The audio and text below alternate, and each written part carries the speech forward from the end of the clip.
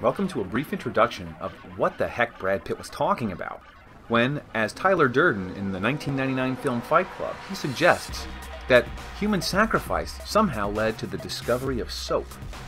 Well, it turns out that the chemistry is all there, so let's take a look at it.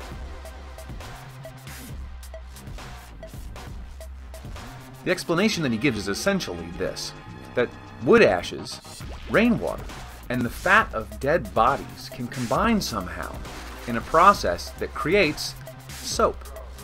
The question today is this for real? Can you actually make soap from these ingredients? It turns out that the answer is yes.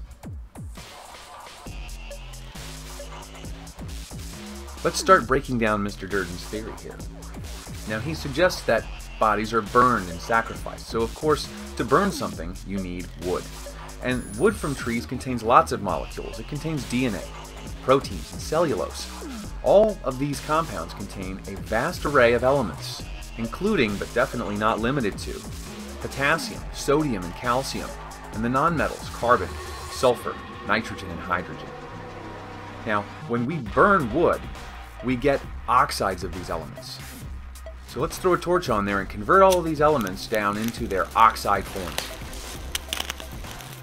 Now, what's important to recognize here is that some of these oxides are metal, and some of these oxides are of nonmetals. Those nonmetal oxides actually make their way into the atmosphere as gases and escape. But the metal oxides, on the other hand, tend to be solids, and those are what remain in the ashes at the bottom of a wood fire. But that's not the end of the story. In the story, some rainwater comes along and permeates through those ashes. Now, when we drop water on a metal oxide, another reaction occurs, and we create what's known as a metal hydroxide, also known as lye. This is the crucial ingredient to which Tyler Durden refers in the movie. But we're still missing one of our components. We've got the water, we've got the ashes, we still need the human sacrifice. So let's add him to the pile. Now that we've got our human sacrifice present, we've got our final ingredient, fat.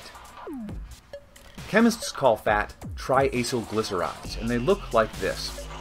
Now, it's a pretty complex structure, but it's easily broken down by, you guessed it, metal hydroxides.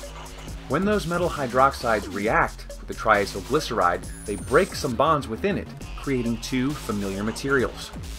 Glycerin, which is found in hand creams and is used as a precursor to nitroglycerin, the explosive, and also fatty acid salts, better known as soap. Now, the glycerin's not too important to finishing this part of the story, so let's put that away for now. But what is important to finish the story is this.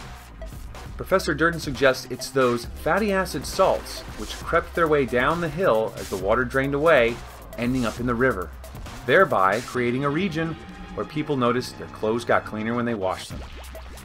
Did this really happen? It's very hard to tell. Could this have happened? Absolutely. All the chemistry is there for this story to be true. That's all for now, everyone. I'm Professor Davis from ChemSurvival.com and the YouTube channel ChemSurvival. Thanks for watching. I'll see you on the next video.